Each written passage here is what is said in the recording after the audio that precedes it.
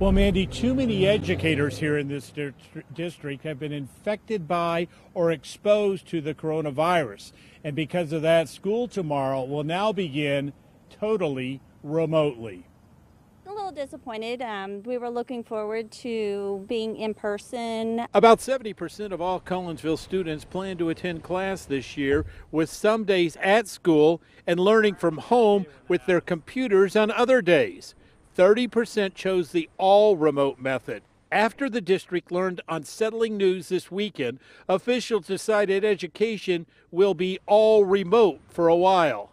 We had a significant number of staff test positive or are required to be quarantined because they were exposed to someone that is positive COVID-19. Also this weekend, the state said several counties, including Madison and St. Clair, were seeing an increase in COVID problems, so restrictions were put back in place. It's kind of upsetting just because, it's your senior year and it's stuff, it's memories and it's times that I'll never be able to get back in life. The superintendent is sorry about the last-minute decision.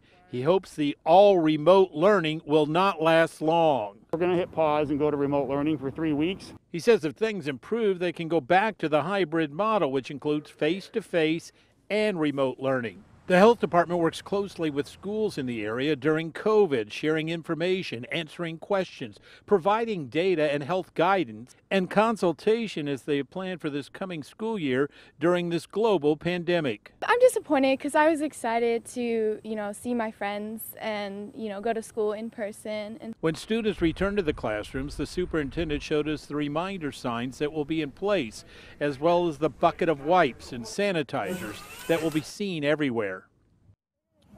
Now, Freeburg schools had a similar incident last week, so they are going remotely for the next few weeks. Reporting live here in Collinsville, I'm Rocky Madden, Fox 2 News.